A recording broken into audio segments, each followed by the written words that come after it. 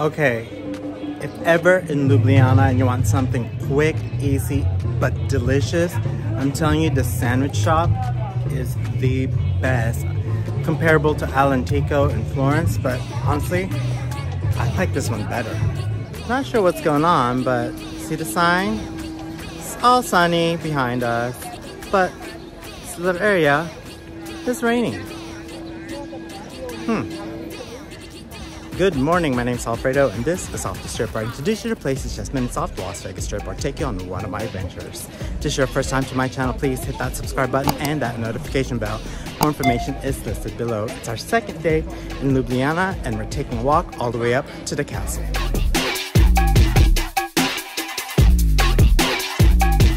So on our way to the castle, we are walking through this awesome farmer's market. Man, the fruit, you can smell everything. You can tell it's fresh because literally it's so fragrant.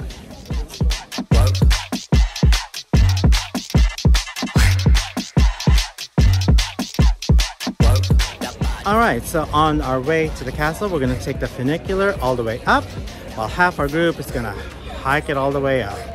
Crazy. Work the body for me, what?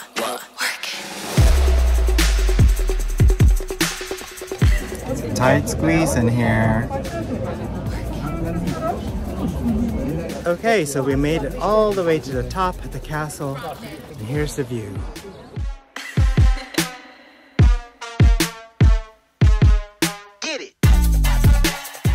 The castle was first mentioned in historical records in 1112, making it over 900 years old. It started as a medieval fortress and it was rebuilt in the 15th century to defend against the Ottoman invasions. By the 17th century, it became a royal residence and later a military hospital. It even served as a prison.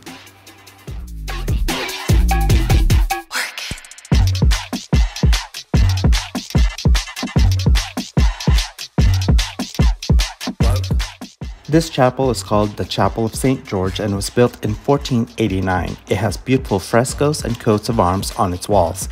It's a small but stunning part of the castle and shouldn't be missed. For me, work for me, work the body for me, what? No joke, these stairs are killing me.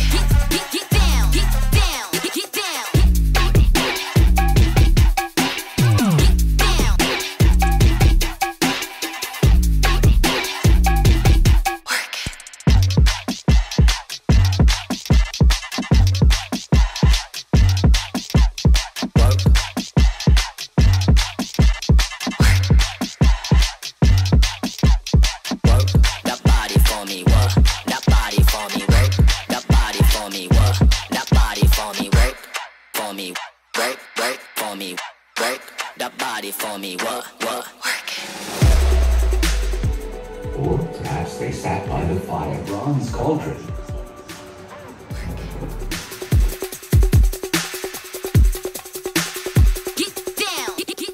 Today, Ljubljana Castle is a popular tourist destination. You can visit museums inside that tell the story of Ljubljana's history.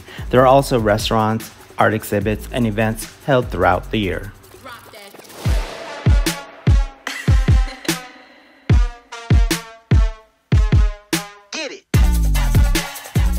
So we are in the center of Ljubljana Castle.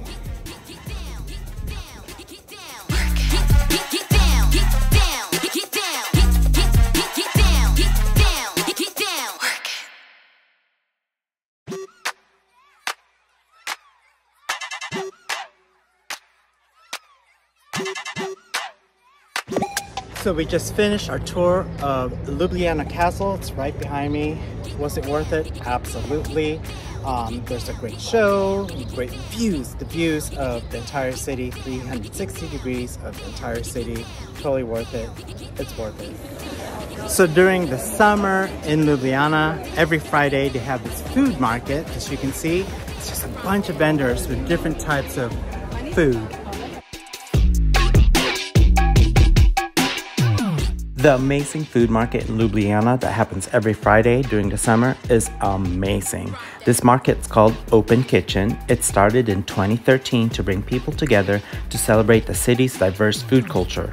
There are over 50 vendors offering delicious street food from all around the world. You can find everything from traditional Slovenian dishes to sushi to burgers and even vegan options. Most meals cost around 5 to 10 euros, so it's a great place to try different foods without breaking the bank.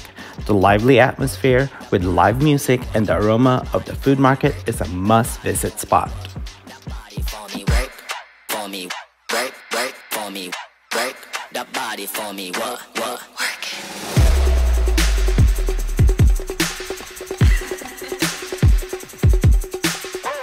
Chicken. Drop that. Honestly, there's so many options. I don't even know what to eat, and that it's so hot that I don't know what to eat. So I ended up with a roasted pig. What a beautiful day in Ljubljana. We're at the food market. I got a great meal. It's hot though. It's really hot.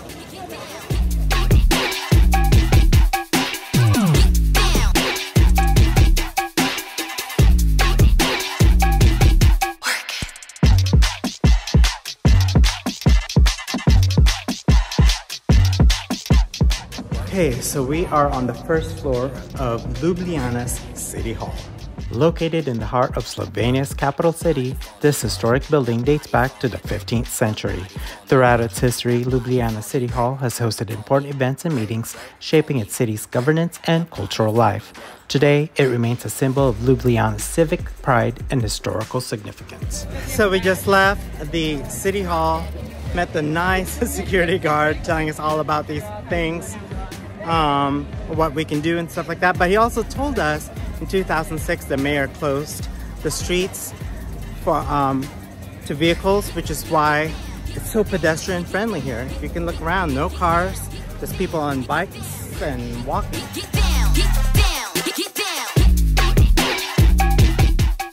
Hey, thanks for watching. Do me a quick favor, hit that like button and tell me in the comments, have you been to Ljubljana or would you like to visit Ljubljana?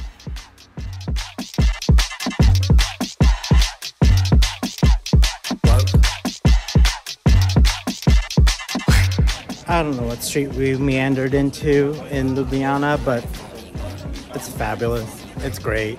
Love it.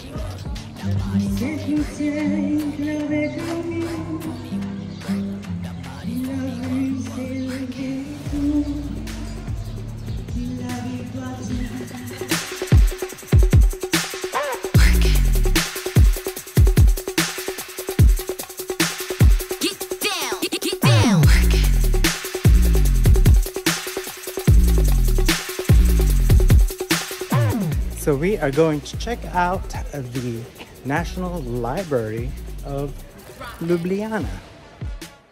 Ljubljana's National Library is a cultural treasure in Slovenia's capital city. Established in 1774, it holds a vast collection of books, manuscripts, and historical documents. Today, the library serves as a hub for research, education, and cultural activities. So is it raining? No, just a sprinkler right above us in the middle of the main center. See, there's the sprinklers.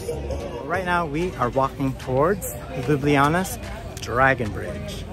The Dragon Bridge was built in 1901 and it's famous for the dragon statues.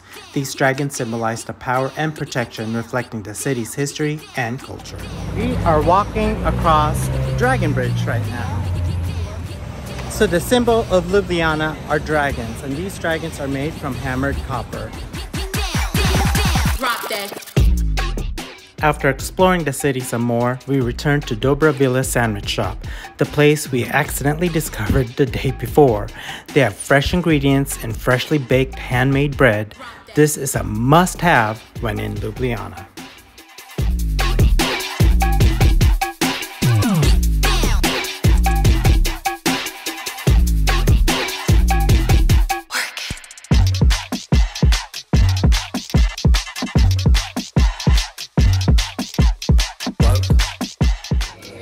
So we're getting these sandwiches.